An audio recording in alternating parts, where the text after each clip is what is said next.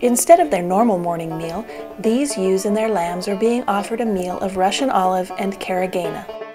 Ewes are familiar with both shrubs, but after eating carrageenan, they received a bolus of lithium chloride. This caused nausea and an aversion to carrageenan. The lambs have no experience with either plant, so they choose to eat what mom eats.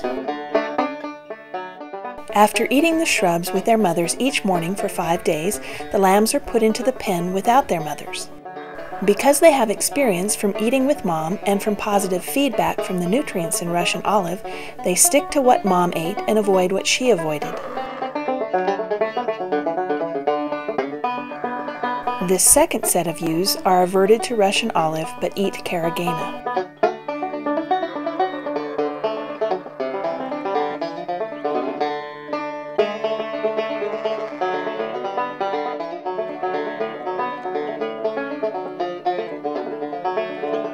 After exposure to the shrubs, the lambs are sent in to graze without their mothers.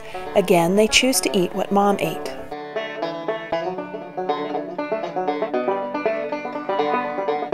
For the final morning of the demonstration, both groups of lambs enter the pen to a choice of Russian olive and carrageenan. Our theory is that the lambs whose mothers ate Russian olive will continue to eat Russian olive, and those whose mothers ate carrageenan will eat carrageenan. We've placed C's on the backs of the lambs who should eat carrageenan to help you track their progress. Lambs not marked with C's should eat Russian olive.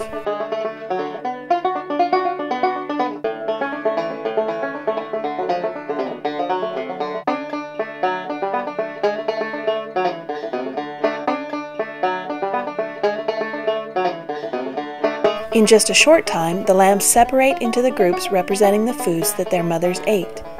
In the process, they try the other food.